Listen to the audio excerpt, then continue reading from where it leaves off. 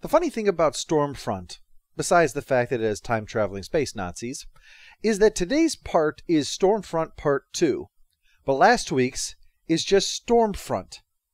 Not sure if that was supposed to fake out the audience that it was a two-parter, or if it was a case of wanting to give each its own title, which would be the case with the story arcs throughout Season 4, and then they decided at the last minute to make the link more obvious. In any case, I've labeled the first Part 1 to try to avoid confusion. So, we've established that this is time travel scenario number 18, Nazis winning World War II. But the natural question is, how are they pulling it off this time? There's as many ways the Nazis can win as there are time travelers heading back to try and fail to kill Hitler. Our heroes watch footage of Der Fuhrer himself in New York City to admire their foothold in North America. Impressively doctored from Hitler's visit to Paris, as well as footage of an actual Nazi rally held in New York City. Although Hitler didn't show up for that personally because, of course, New York City had been invaded by Daleks and he didn't want to settle for being the second most evil force in the city. After the titles, in the entirely too white house, we find the Nazi in charge, Commandant Monaco von Wiener Schnitzel. He's complaining to Vosk, head of time-traveling space Nazis, about the pending American counterattack. They're learning the hard way, as anyone who's played Civilization will tell you. Getting your army onto the other side of the ocean is hard, and North America is kind of incredibly huge. To win, they're going to need some of that fancy alien tech that Vosk is always promising but never delivering. Like the gun we saw last time that would annihilate any ground attack if they just had enough power to actually fire it. Now there's a brand new wing of fighters that reports say are ready for deployment, but Vosk insists are still being developed. He, of course, has zero interest in this conflict. Vosk could give the Nazis superweapons with a clear conscience, maybe if he had one, but he's not. Why? As he'll say later on, he's concerned that the Nazis are going to wind up using those weapons against him. And so he's just going to keep stringing them along to get what he needs, the technology to build a portal to get back to his own time. But he's also not going to take any shit, and says that if the Nazis won't help, he'll go work with the Allies then. Should have you arrested for treason. You are a fool. You think we're equals because I allow you to participate in this struggle. You fight to control nations. We dominate entire worlds. Yeah, Nazis can't really compare to interplanetary conquerors, considering they, failed to conquer even a single planet. Still, you have to concede there's not many countries that say, I'm going to declare war on everyone else in the world, lose, and then say, best 2 out of 3. The next time you feel the urge to threaten me, remember this. I can erase you from history as if you never existed. Oh, are you gonna cry, huh? Is the Nazi gonna cry? Up on Enterprise, Alicia is trying to take all this in. Aliens, time travel, spaceships, matter transport. It's a hell of a thing to be dropped into when your every thought has been surviving under goons who want you exterminated. But Alicia's tough. Whatever other shit is going on, she's resisting the Nazi occupation of her neighborhood. So when Archer offers to drop her off someplace safe, she insists the only place she wants to go is back home to fight the good fight. And she wants Archer to join in that fight. And admittedly, an orbiting spaceship is a pretty potent weapon against an army that's primary means of moving its artillery is the horse. But Archer says there's a better way to win this war than by completely wiping out Berlin and every other city with Germans in it. The time travel plot that will unravel the change to history is better than exterminating the Germans because, we'd like to kind of keep genocide never solved anything on our list of truisms. Also, she's just learned that to get back, they have to beam down. Shuttle pods are damaged. The transporter is all we have. Archer, you promised me I wouldn't have to go through that again. Well, what the hell do you want him to do about it? They're broken. Is he supposed to pull a working shuttle out of his ass on command? This isn't Voyager. It's either transport or hold your breath and jump. Pick one. Meanwhile, Vosk is running another test on their portal.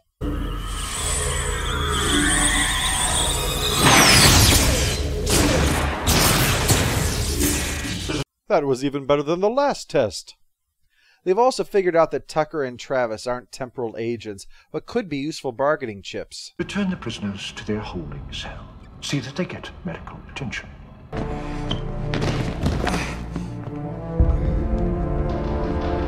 Bring the doctor. Oh, a Nazi doctor, that's comforting, said no one ever.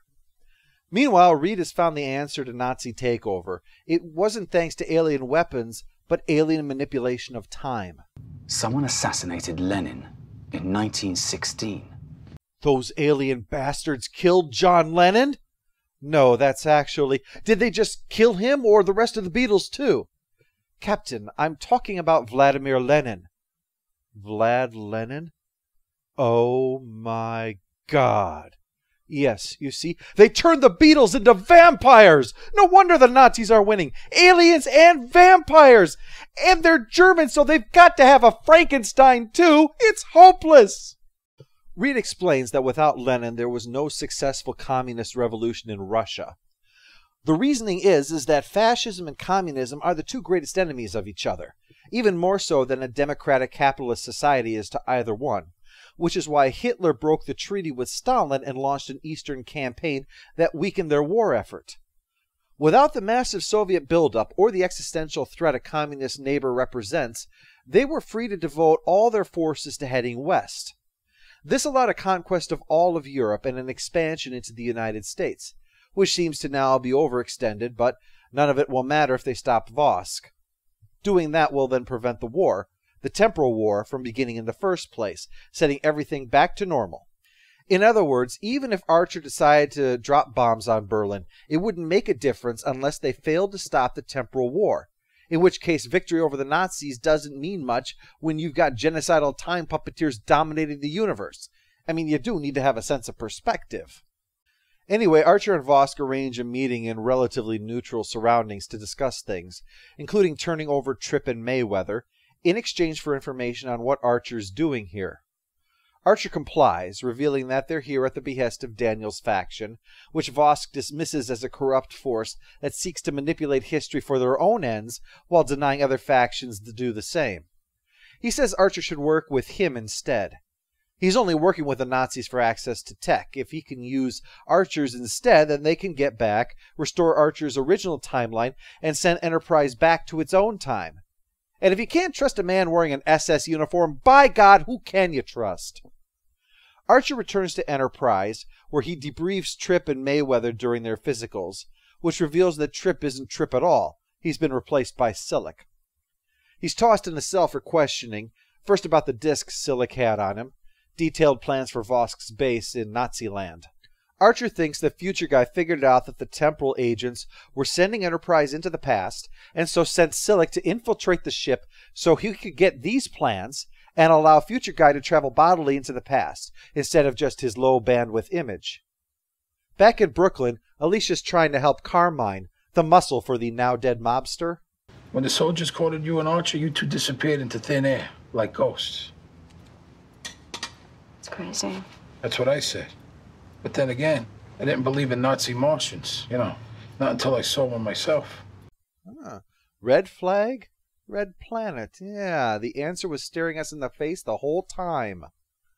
Vosk calls up Archer to complain about the stolen data, and Archer admits what Silic did, but says he has no interest in giving it back, or of working with Vosk. So Vosk pulls out a plasma cannon to shoot Enterprise down, complete with a couple swastikas on it. I don't think anyone actually painted them on there. I think that swastikas just grow on things like mold once a Nazi has touched it. Enterprise escapes, though it's badly damaged, so Archer decides he and Silic will infiltrate Vosk's base. Tucker's still in there, remember, and they need to complete this mission, which Silic can get behind since Vosk's faction is no friend of theirs.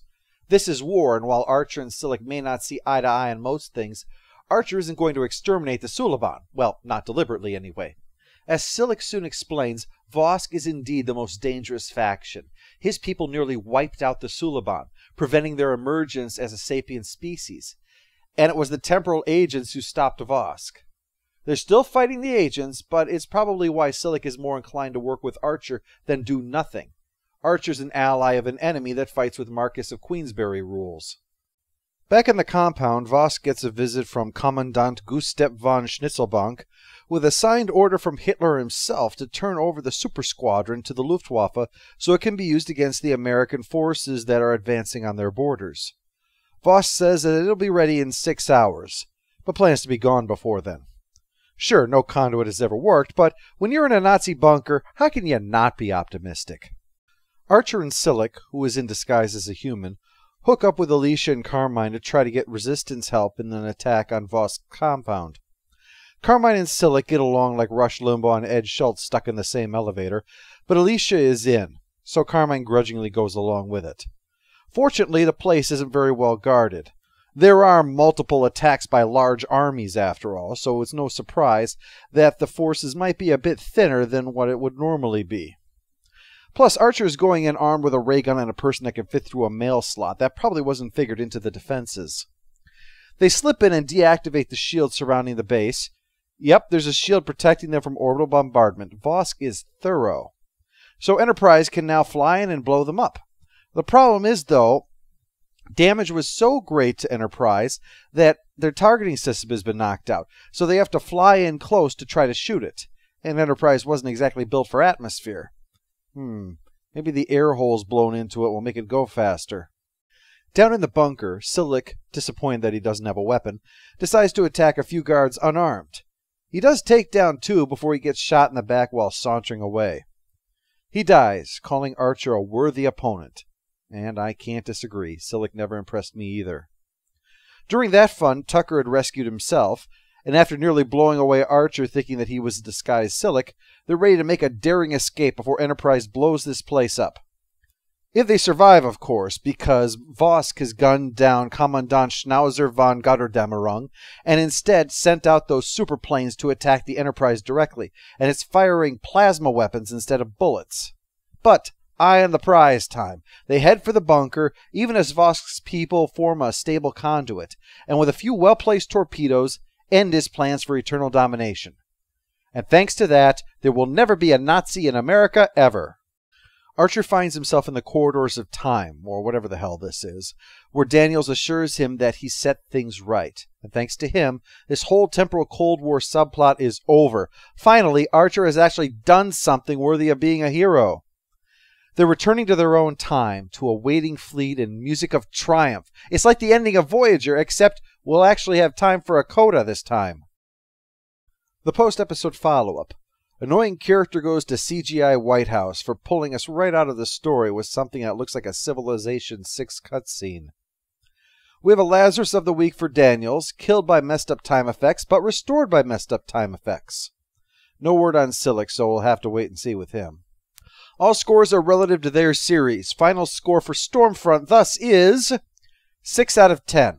It's above average as far as Enterprise goes, but it's a rather lackluster story overall, having little energy driving the narrative and struggling with any sense of atmosphere.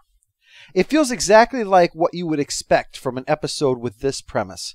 And while I don't think Manny Coto phoned it in, I have a feeling his heart really wasn't in this one. One thing it does do is, for the first time, make me interested in the temporal Cold War, moving it beyond the indirect and serving the plot of the week stuff to have a sense that it was a truly wondrous and terrifying thing that was happening. That seems more like the vibe I'm getting off it. Coda was more interested in exploring that than dealing with the aliens help Nazis plot that he was stuck with.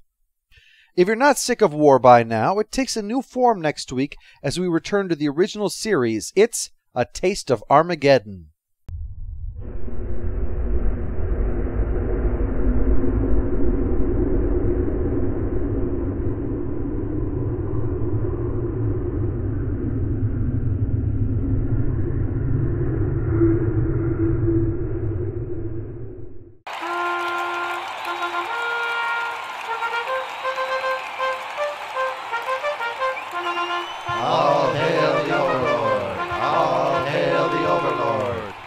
With my knuckles. I'm threatening. Hey, get the man a prize. Why would you do that?